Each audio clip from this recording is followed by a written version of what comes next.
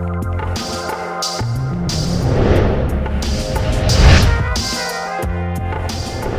Aqua, I'm Heather, your Cosmos gal. Here's your horoscope for Wednesday, July 30th, 2008.